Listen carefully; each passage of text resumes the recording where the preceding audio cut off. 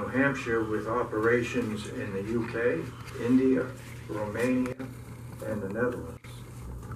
Turbocam makes critical parts for aircraft and rocket engines, turbocharger, and industrial turbo machinery. That's a pretty impressive resume.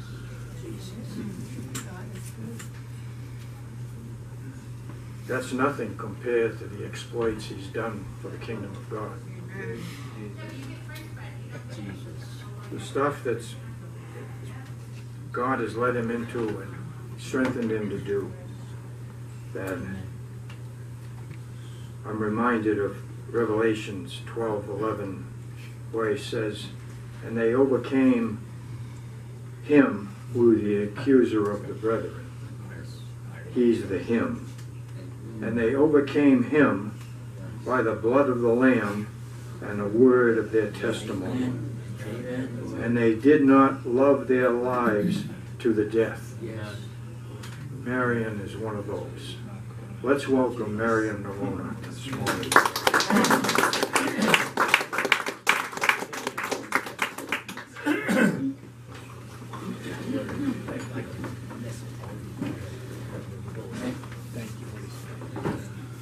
I thought I was the speaker today, but I've been ministered to by you today.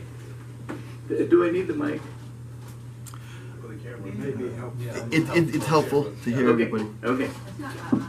It's not that bad. Okay. John, when he was singing, standing outside your gates, I will stand outside your gates.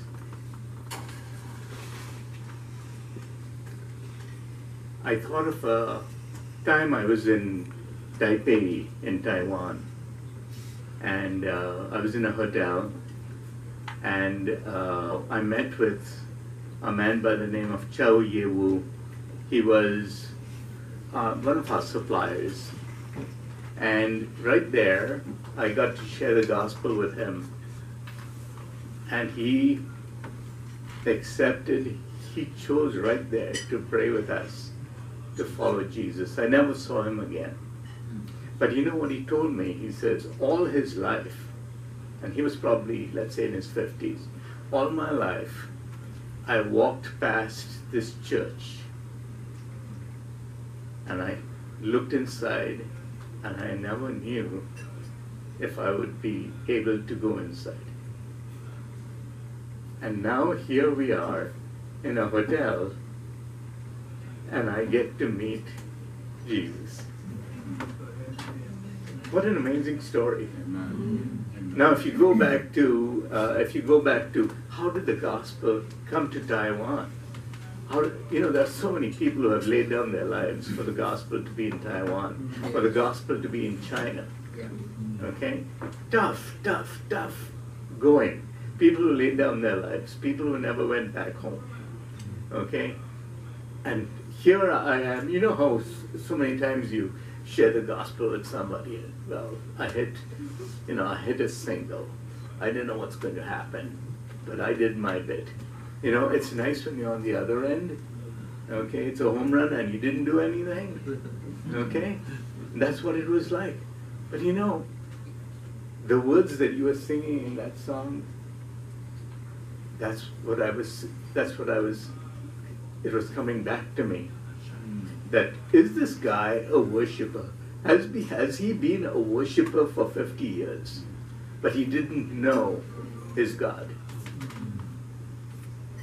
And he felt that he wasn't welcome in to this church. And then in Taipei, sometimes the churches are, you have very, very narrow frontage. So you have a door, and your frontage might be only this, but then you go inside and it's much bigger inside. Okay? And I just peeked into a couple of churches, and then my partner Keith Lynn, he was introduced to me. He came here for training, and then I was sharing things with him at different times, and then finally he flew back to Taiwan, and he sends me a letter, He said, as soon as I came back to Taiwan, I went south to see my mother, and I told her, now I have come back to God. I said, whoa, I didn't know that that was happening. You know, I knew he was under a lot of stress, financial. How was he going to hold up his end of this deal? But I didn't know, you know, sharing something here, sharing something out there. And the result of it is he goes back to Taiwan and is now determined to follow Jesus. And so that was probably February. I went back then in May, and I said, okay, I got to introduce you to a church. Let's help you find a church. And in Taipei, there's a big green, and on the green, there's a road that goes all four sides. And off the green, there's this, I think it's called Loaves and Fishes. I said, let's go inside. And then let me pray Jacob's prayer. Okay, if someone will come out and welcome, then this is the place for him. And you know, we went in out there, and there was a worship group, and they were practicing, but no one walked up to us and said hello. A few months later, he found a Lutheran church on the street not far from him, and that's where they discipled him. That's where they grew him up in the Lord. That's where he thrived. Unfortunately, this year he lost his sight, and so we've had to shut down our business in Taiwan. We aren't shutting it down, but you know, he's retired, but all these things have happened. All these things have happened. Part of it, full gospel businessmen. I don't know how many of you are businessmen, but you're in the world, you're in the working world, and in the working world we touch people all the time, okay? And we touch them in a way, you know, they won't walk into a church. And frankly, that's fine by me. If God is touching them, and He's using us to touch them, then there's a way for us to bring that light into the world. Okay, and Bob has known me since I was brand new here in New Hampshire. So, you know, what he's saying out here is we are this light.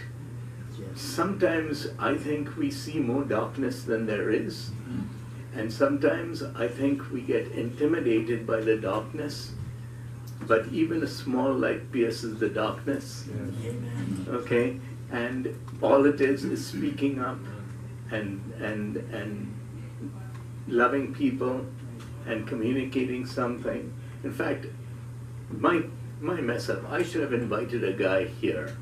I thought about it yesterday and I didn't get it, but I met a guy 2 nights ago. There was this startup company in Rochester, and I went to their open house in one of those old mill buildings, dark, kind of grungy, and I was talking to this guy Dan, and he said, "Okay, I've heard about you and this and that and the other," but I just started talking to him as if he was a believer. Okay, I just started to talk to him about, you know, the things that I do. You know, I want to see people know their God. Yes. And it was, you know, sometimes you take some time footseeing around before you talk, you know. But I just got to the point, and he was so blessed. And then his name is Dan, and I said, "Do you know the story of Daniel?" And he said, "Of course I know the story of Daniel. My name is Dan." And I said, "You know how that guy was a light in such a dangerous, dangerous place?" Yes. And he lit up. He said, "Oh, I'm so good. I'm so glad you're talking about this." So all the other people around him, some of them were a little drinking, a little too much, a little loud. And in the end, he just said, he just wanted to talk to me more. And I'm saying, you know what? It isn't that dark. There are people who want to be encouraged. Now, I jumped in out here in about sector 3 of my talk. So let me start from the beginning. I grew up in India, very Catholic family. I had an uncle who was a priest. I have an aunt who's a nun. She's in her 90s. She's a fantastic woman. My brother is a Christian brother. My uncle's a brother. Sorry, my cousin. My great aunt was a fantastic nun. So I grew up in such a Catholic family, but I never knew God. And I went through all Catholic education, from parochial school to boarding school for 7 years, to Catholic college for 2 years, and I did not know God. And when I was 18 in engineering school in the north of India, I just walked away from everything. And I came up with my own theories of who God was and everything. And I eventually got to this point, I think I was 21 by then, and I said, stupid people, rosaries, sitting on park benches, happy. I am so brilliant, and I'm the most unhappy person in the world. Better to be happy and stupid. But that was actually probably the start of faith for me. Better to be happy and stupid. Because actually we do have to be a little stupid. We do have to be a little stupid. We do have to be a little, you know, believing in this and believing in that. We don't believe in the tooth fairy. But you know what, in the end, we believe in creation. And frankly, if you look at Abraham, what was Abraham doing sitting under a tent? He's looking up at those stars and saying, I'm not worshiping those stars. Someone put those stars there. Okay? So, I'll fast forward a little. When I was 10 years old, I decided I was going to America. But it was partly, I'm going to go to America and join the US Air Force. And some of the things we prayed about earlier, you know, that God has made this country a special place. I saw America. I don't know how much I read a lot now. I think I've always read a lot. And maybe I read, I don't know what I was reading, but I knew enough about America that America was not a colonizing country. Okay? That it had fought wars for freedom. And then it left those people in their freedom and went back home. That's right. Now, I grew up at a time in India where independence from England had been 1947, this is 1964. So it wasn't that far away, people talked about it. But India was a colony, okay? So there was a certain amount of residual anger against the Brits, you know. But to me, I wanted to go to America and join the US Air Force.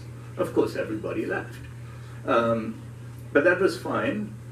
I kept doing things. In fact, I think the year before that, I heard about the Berlin Wall. And I went back to my desk and started designing a machine that would go under the Berlin Wall. And I kept it to myself, and then one of my buddies found out about it, and then, you know, they all started laughing at me. And but I developed those drawings, and maybe the next year, because postage was about 1 month's allowance. I was in a boarding school. And I sent it to the Pentagon with whatever address I could figure out. Pentagon, White House, Washington, D.C., something like that. and never heard from them. And I sent it to them again probably 3-4 years ago later, and still didn't hear from them. But the Air Force Academy wrote back to me, and so I was going back and forth with the Air Force Academy, and finally finished high school. I finished high school early. And then I turned 16. I went to the U.S. consulate in Bombay, and they kicked me out. They said, "There's no such place. You can't go. Forget it." So something I've been working on for years kind of went poof in front of my eyes. So I went to college in Bombay, studied science, then I went into engineering school for 5 years. And during this time, the only thing I knew, being in a Hindu city with 4,000 temples, my class was 400 kids. I think there were 2 Catholics, maybe 1 Muslim, and the rest of them were all Hindu. Okay? I came to and here on campus there was a huge Hindu temple, and I saw Hinduism, I saw the ugliest stuff. I said, if there's anything there, it's going to be Christianity. But I had no connection to this. So I left India in '77. I was 23 years old, and I had $6 to my name. So I went to Montreal for graduate school.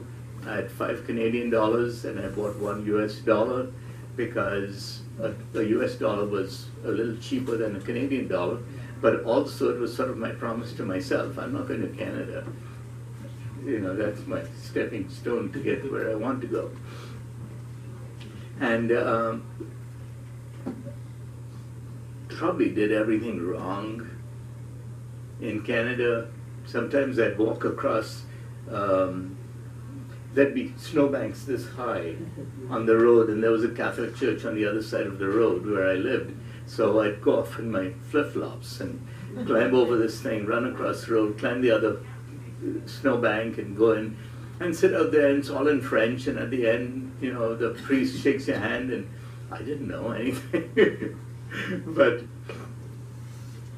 all my experiences, and if there are any Catholics here, I don't mean to offend, but I just did not encounter anyone who taught me about Jesus. And then I got to the US. I pushed my way in.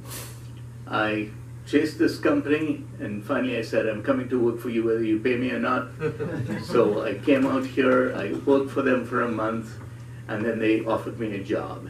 And so it was actually May of '79 that I got here semi-permanently. Had to fight for a visa, finally got a lawyer down in New York City, and got my first 1-year visa about a year later. So as soon as I did that, I went and bought land with $1,000 down and borrowed the rest from the seller, and I started building a cabin 10 foot by 16 on the side of a river in Vermont. So during that time,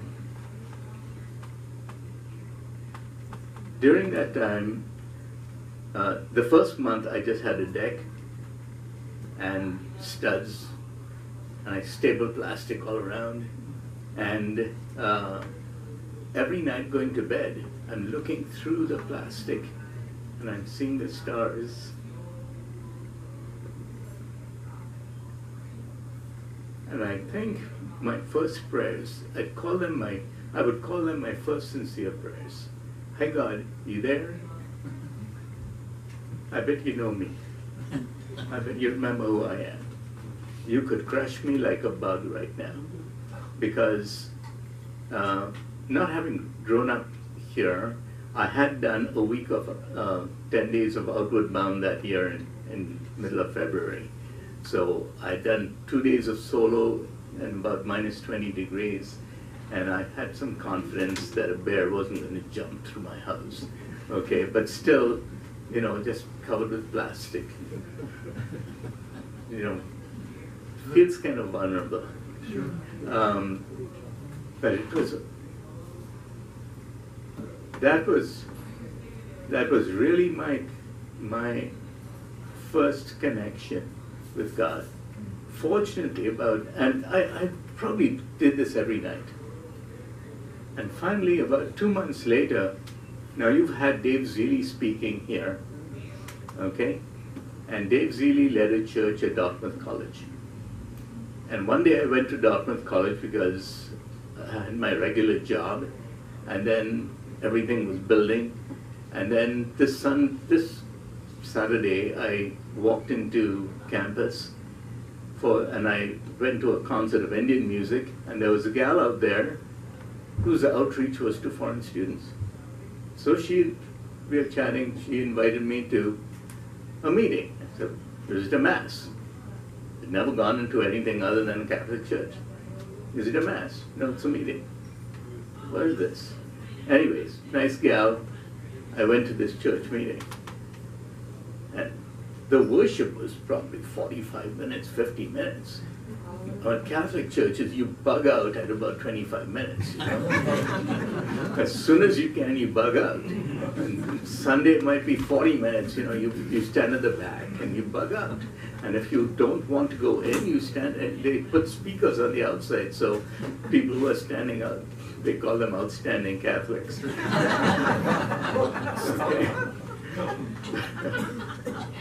But you know, you went, you showed up, you bug out. And here people are worshiping. And then, oh, okay, this must be the end of the meeting. No, it's just starting. A 2-hour meeting. And people just singing their hearts out, people worshiping, people praying. And then I think it was Dave Zeeley preaching that day. I said, that's the best message I've ever heard. Where did you go to, you know, did you go to seminary? Tell me how this works. Are you a priest? What are you? Anyways, during that summer, people found out, oh, you're putting on your roof. We'll come and help you. Really? You're going to come 16 miles all the way out to the woods and help me put up my roof? That's what people did. But prior to that, when I was building, I found that if you asked your neighbor for help, then you owed him help in exchange. Okay, that's the way it worked. Now this town where I was Thetford, Vermont, and it was the center of the nuclear freeze movement. Okay, it was, they counted themselves the first town to vote against nuclear, anything going through the town, you know, some goofy stuff. But if this is peace and love, I didn't see it. But I saw it from Christians who came out to help me. And then someone says, small group is at my house, and I didn't know what small group was. So anyways, I went to this family's house and really enjoyed their hospitality. And then they found out that I was only going to eat, you know, I had to cook up something after I went back home at 9 o'clock. They said, from now on, you come out here and have breakfast, have dinner with us before home group. And then they'd send me home with leftovers. You know, this was, I'd been in the country about a year and a half. And if you've seen the movie An American Tale, okay, it's that story of an immigrant mouse, a Jewish immigrant mouse, okay, what's that? Something, oh, to be in America where the streets are paved in cheese, with cheese. You know, you got to go to America, set your mind at ease, something like that. I can't remember the words, but you know, the streets are paved with cheese. And then you arrive in New York and it's not paved with cheese, you know, and instead there's cats. Oh, that's the song. There are no cats in America and the streets are paved with cheese. There are no cats in America, so set your mind at ease. And you come into New York City and there are cats, okay? So You're landing in a different country, you don't know a soul. You make friends with whoever you try to make friends with. That's right. Okay? But now, for the first time, I'm meeting really good people. And that summer of 1980, that's where I met Dave Zealy. That's where I met, in fact, we moved here 3 years later, and some of the people who moved with us to start a church at UNH are still some of my closest friends. So that summer, after going to church for 3 months, after going to home group for 3 months, after even going to men's prayer on Friday mornings at 6 a.m., and even one day, as I'm driving up, I pick up my home group leader on the way, and in the meantime, I picked up a hitchhiker.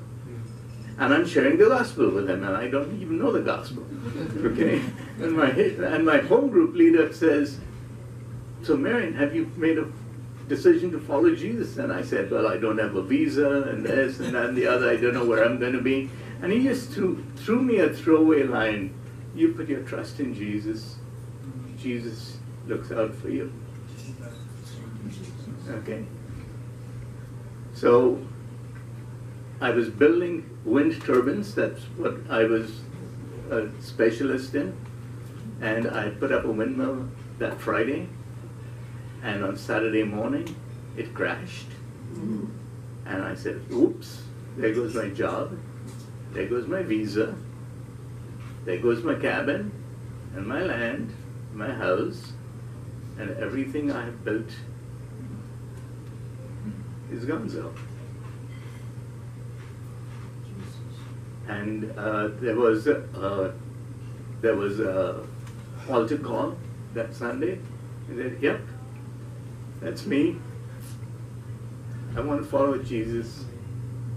No more up and down. This is where I'm going." And I used to run my cabin on my car battery. So I had 2 car batteries, one for the car and one for the house, and every month I swapped them, and that's how I charged it up. Okay? So I had one 12-volt light bulb, and and I would try to read my Bible by the light of a 12-volt light bulb. And every month, 1 month was walls, the next month was windows, roof, insulation. November 1 came, I bought a wood stove, $100, okay? And then I got baptized November 20 in a nice swimming pool in West Lebanon somewhere. And then this gal comes up to me and says she's been in India, and I was chatting with her. Well, that was November 20. Our first date, I invited her to help me put up the walls of my outhouse because the ground was frozen. And then we got engaged on Christmas Day. So that's my wife, Susie. She didn't come today. She says, "I've heard it before, but she also had some things to do today." And we felt that God had called us. She was born in Santa Monica. I'm born in Bombay. How far apart can you get? What's God doing out here? We felt that God called us to the nations. Jesus. So we moved here in '83 to be part of a church plant. Dave Zealy, others. And so we moved what we had in a U-Haul, bought a house after 2 days because we knew what we were doing. We're here, church campus. Okay, go to a realtor, I want a house for under 40,000 within 2 miles of campus. That's not happening. Well, we bought a house for $55,000 4 miles from campus.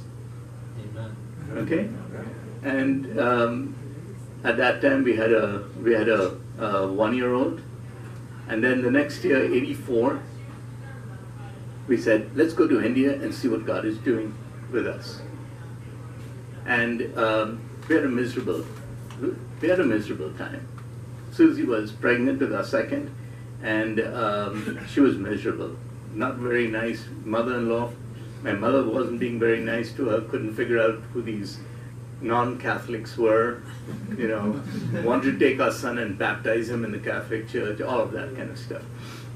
But then we were there for about 8 weeks, and Susie was starting to get morning sickness again, even though she was in month 6.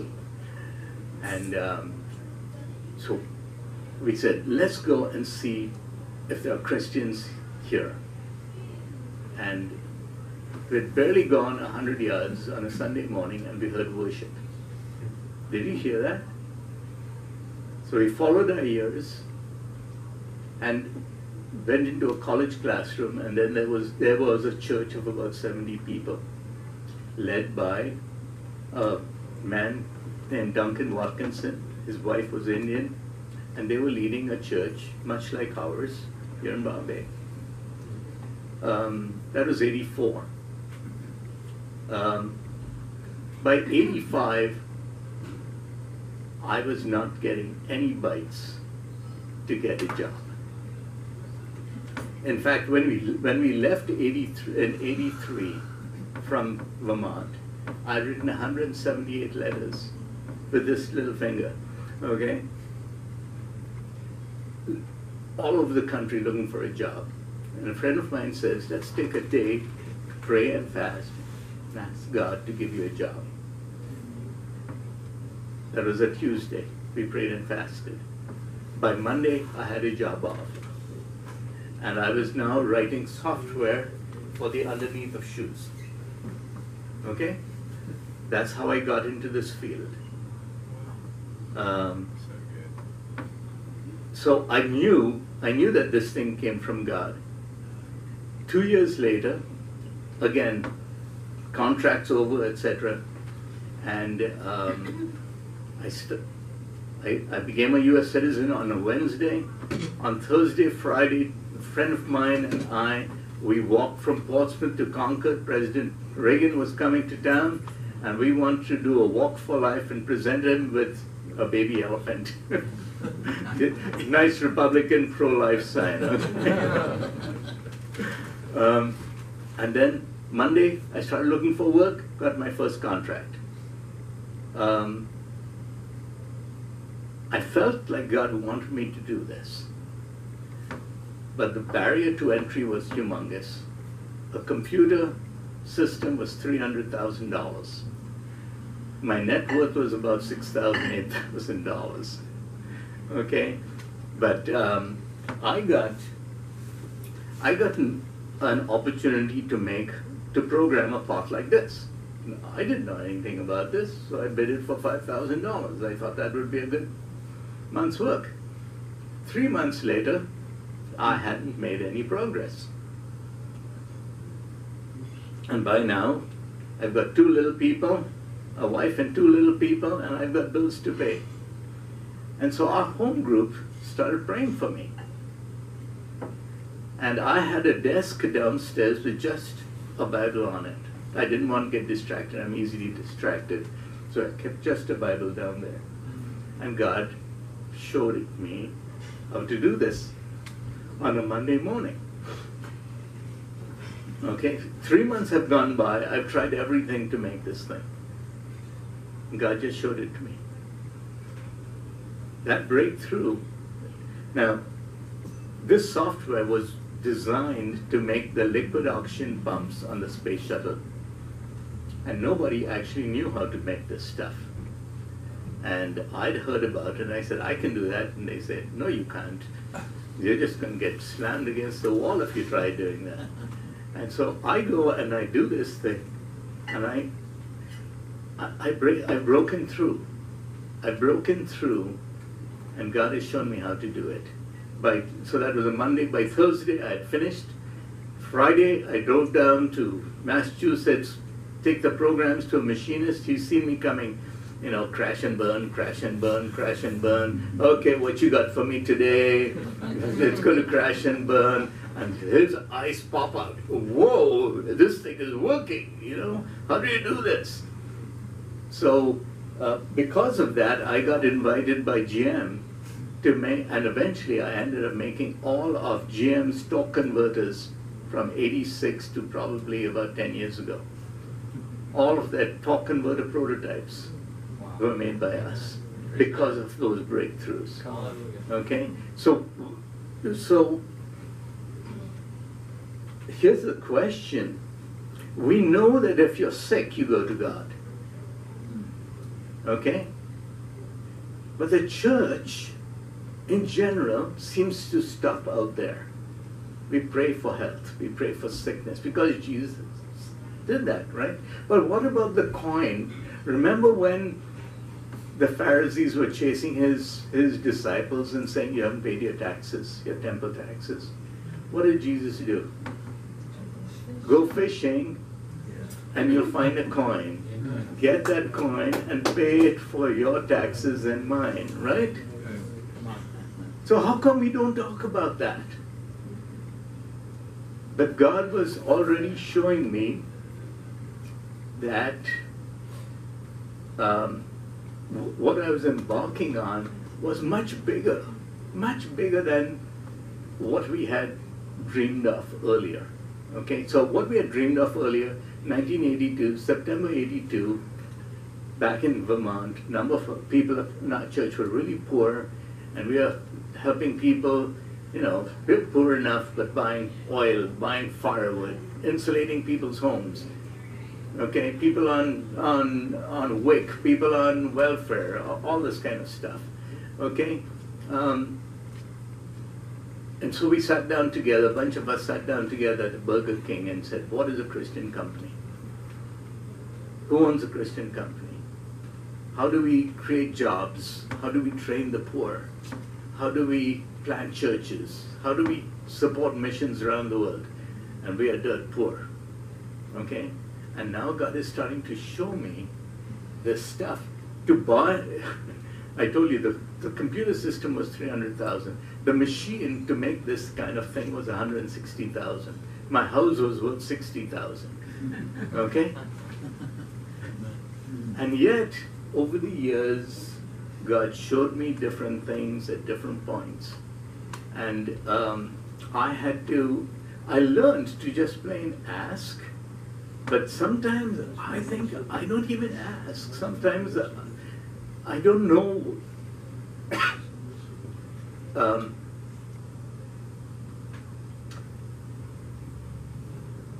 That meeting in Bombay led to us starting a company in India in '89, 5 years later, with Duncan and others. I gave him $300 and said, here's the first down payment, and we'll fund you $1,000 a month. And that's how we got that company started. Now, of course, I'm one of those big famous guys in India, and so I go speak here, speak there. And someone says, tell me about your prayer life. I said, I don't have a prayer life. I outsource my prayer to India. Which some people think is really funny. But the fact is that I think I do have a prayer life. And I think it is just sensing, what does God want? Okay, now please don't listen to me and say, Marian has no prayer life, he's got no business talking to me, and I'm going to be like him. Okay, you guys all probably have a better prayer life than I do. Okay, but then what am I doing? How is God doing these things? I think that I am walking about, thinking about the things that matter to God, and then saying, is this what you want me to do? These people are dumping $1 million opportunity at me. Is this from you, or is that from you? Okay, and trying to sense a piece of how to go forward with this. And then, like you talked about, a guy getting a check for $1,000. Okay? When I walk into a customer, I pray for a man of peace. So you know how Jesus sends out the 72, and he says, go. Sometimes you'll be welcomed, sometimes you won't be welcomed. And if you're welcomed, go live with them, pray for their sick, pray peace on this house, and stay with them and enjoy their hospitality. Okay? That has been the answer for us. That has been the answer for us. We walk into a company or a company contacts us, and in the end, was this an open door from the Lord? And if it is, then it's just a welcome. It's amazing things happen. But I did a lot with GM, but I never got $1 from Ford, and I never got $1 from Chrysler. Okay? I say, then God just opened the door. And many years later, after our customer retired, he came and visited us. And now I knew he was a Christian. I didn't know he was a Christian. I did not know that God had opened the door for us for years. Now, 99 was our worst year. We dropped 20%. And every year the bank balance, every month bank balance going down, down, down, down, down. But during that year, someone went into this lab with all this product that we had made for years and threw it all out into the dumpster. They said, what's this rusty stuff? Threw it all out into a dumpster. Okay, now we normally did 400,000, 500,000 a year with GM. That year they had to replace all this stuff. We got $800,000, $900,000 worth of work from GM that year. Is this the way God provides, by someone throwing stuff out? I don't know. Am I supposed to say, thank you, Lord, I'm celebrating because someone else? But they went into the dumpster, they tried to go to the landfill, they couldn't find this stuff. How am I doing for time? It's 10:30. You're good. You're good. Okay. So the story of how we ended up in Romania also was like that. You know, I told my GM in Netherlands, I said, let's see if God has got something for us in southern Russia or Eastern Europe. This is the mid-2000s, okay? The post-Soviet world has opened up. There's opportunities for churches to go in. And I'm thinking, you know, what can we do? Are there markets out there? I look for a church need and a market need. Okay, if there's a church need and a market need, then maybe we can do something out there. And by now, so 2005, by now, India's probably got 50 people. Okay, it's stable. It's not thriving, but it's stable. Okay, what does God have next for us? So we find out about a couple Dutch people who have gone into Romania and tried to start a business there.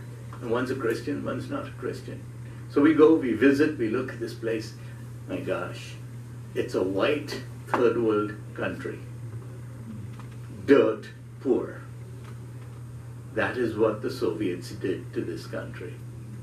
Okay? You're just seeing gypsies, you're seeing horse-drawn carts. Beautiful place. But so sad.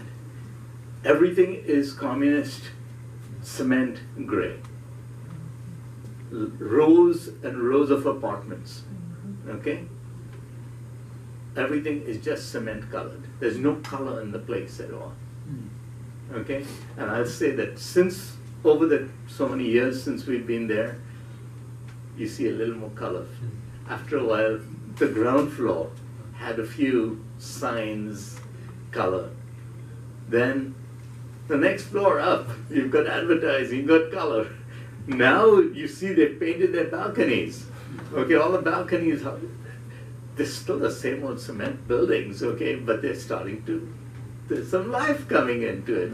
And you know, what one of you were talking about, a wasteland.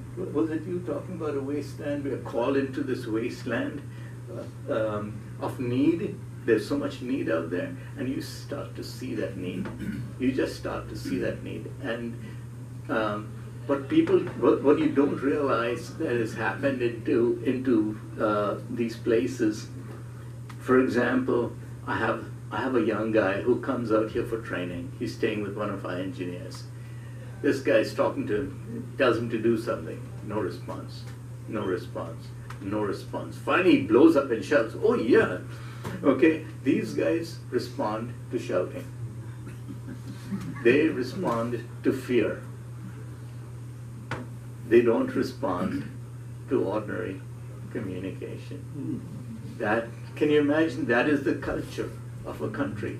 After intimidation, intimidation, intimidation. And now you're trying to teach servant leadership. Now you're trying to teach people that's not the way. You don't lead by shouting at people, and people won't listen. Okay? So you're trying to change a culture. That's what the church is doing. Now you're doing it through business. Okay? So that first trip, in the end, I said there were two guys, both Dutch. I told one guy, sell your shares for €1 and get out of there. This is not going to work. Okay? But then we met a guy out there in that company, and he was going around telling other people there's this American and there's this Dutch guy, and they're looking for a Christian company. They want to start a Christian company. They're looking for engineers. They're looking for. So there was a guy called Soren, and one day he's called to preach at a church because the pastor has something wrong with his face, with his mouth, and he can't preach that morning. So Soren meets this guy, and he says, "Okay, that's me." He and his wife tried to come out to meet Ono, but their car goes off the road straight down in a snowstorm. Calls up this buddy. The buddy picks him up and finishes the trip to Budapest airport, where he meets Ono. Ono tells me, "We've met the right guy." So I say, "I'm flying through to Amsterdam. Can they come and meet me in Amsterdam?" They drive out 14 hours and meet me in Amsterdam airport. I'm learning about, in probably 45 minutes and an hour, we're talking in the airport. Tell me about this, tell me about costs, tell me about people, tell me about, okay, so I'm trying to put together a business plan right out here. You know, how much will we need to pay for rent, for this, for electricity? Can we get this? Okay, what do we have to pay you? He says, "This is not about me. This is God's work. I'm here to make it happen." And there I found a guy who does not love money. Because if I'm going to do this stuff internationally, I cannot have people who love money. Okay? The fact is, I'm able to give people 6 blank checks. Here, deposit one every month. You know what? Because of trust, I can do things for a fraction of the cost other people are doing. You know, I'm starting up things in other countries where other people first they want to hire lawyers and hire this and hire that, and I've got no coverage. I've got no coverage. I'm writing things down and saying, you agree, you know, you're doing it on email. This was before all the fancy stuff you could do today. Okay, so our agreements are by email, no signatures. Why? Because you know where we're going, the Lord, I know where we're going, and we want to achieve this together. So I believe that trust is a measure of what you are willing to lose. Trust is a measure of what you are willing to lose. Where do I get trust from? I believe that one fine day, there's God on the throne, and I'm walking up to him on Judgment Day. At that time, I belong in a bug zapper. Okay? But Jesus comes and says he's one of mine. And that's what saves me from the bug zapper. Okay? I trust that Jesus will take care of me when I stand in front of God. If I have that trust, then trust needs to ooze out of every pore in my body. Trust needs to be something that is part of me. Okay, now my kids, others think I'm kind of naive and I'm easily taken advantage of. Possible. But I need to rebuild trust in our society. Okay? And how can I do that if I'm suspicious at every step? So, for example, at our company, we decided, okay, we'll buy a bunch of snacks so people, when they're hungry, they don't have to go running off to the store. We'll buy a bunch of snacks, put a basket out here, throw your money in. Looks beautiful, okay? And it gets bigger and bigger. But then we go from 100 people to 200 people, and some pilfering starts to happen. And right now we have 500, 600 people, and the pilfering is a lot, 30%, 40%. Are we going to shut this down? So we say, you know what, forget this. Don't pay for the food, just put it into the basket for charity. And now we have 10 charities, and the charity of the month chosen by employees. Okay? Still there's pilfering. I don't know why. But you know what? I keep fighting for this. And in India, we started this, built a big building, which is meant for business training and church training, and people like Yellow Pages and IBM and Microsoft would come and rent this place from us when they're onboarding their employees. And we put a refrigerator out there with all the sodas and all that, and said, here's how it works, this is the trust refrigerator. Okay? These people were blown away. They said, wow. And everyone's paying faithfully. And they said, but I had a memo out there. Why do you have holes in your pockets? Because you keep your stupid little keys in your pockets. They make holes in your pockets, right? You lose your keys, right? What if we didn't have to have our keys in our pockets all the time? In fact, when we moved here from Vermont, in Vermont I always left the keys in the ignition. Moved out here, and one day I mentioned it to a cop, and he says, you're the guys who caused trouble for us, leaving your keys in the ignition. Okay? But keys were always in the car. You never had to worry about where they were. See, there's so many things like that. You come to my PC, it's on, you need to do something, you just do it. So this is just an example. This is just an example of a culture that you put into a community by being willing to lose. Okay?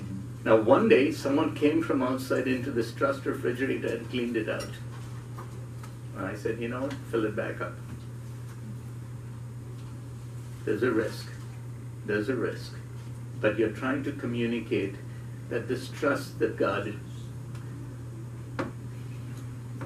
He put it into us. Okay? Frankly, think about this. Can we be Christians if we don't trust that Jesus is there on Judgment Day?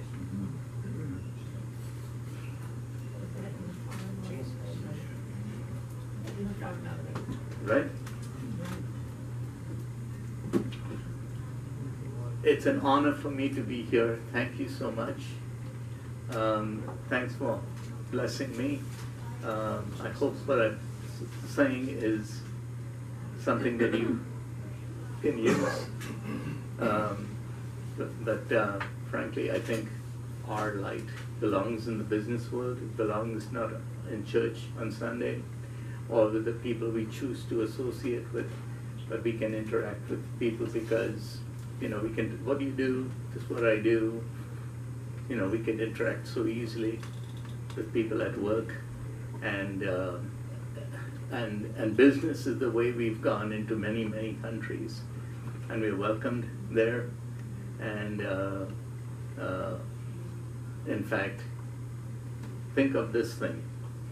You're going into another country as a missionary. What do you need? Language, culture, travel, being able to connect and talk to other people. Supposing you're a mid-level guy in a company and you're told, go to Kazakhstan and do this for me. You need language, culture, travel, communicate with other people. You see what a missionary does and what a business leader does are the same thing. Bless you. Thank you.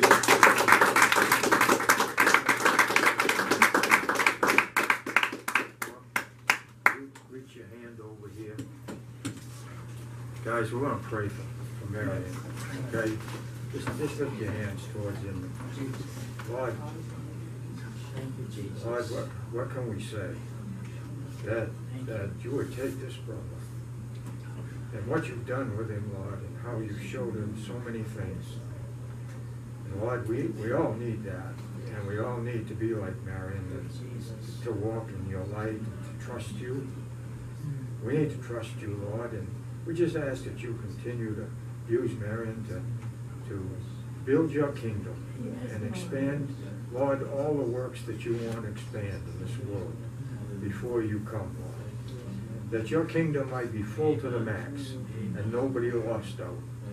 Lord, you use this brother and just continue to fill him with your spirit and guide him step by step, Lord. We just pray, Lord, that you'll bless his business, that everything prospers and that he will not miss anything you're trying to tell him, that you show him, Lord. And help us also to be like that, Lord, to be able to hear from you and to walk and to trust you and to do what you want us to do. We thank you for this, Lord Jesus, and we ask this in your name. Amen. Thank you, Lord, for blessing this man. I believe he read your word in Psalm 34, and he took part of that psalm and wrote it on his heart. Yes, Lord. And those words are, taste and see that the Lord is good. Thank you, Lord, for your word. Amen. So I pray a blessing in Jesus' name. Amen. Thank you. Praise God. Hallelujah. Thank you for coming. Thank you, Jesus. The Lord bless you and guide and keep you. Amen. The epic times.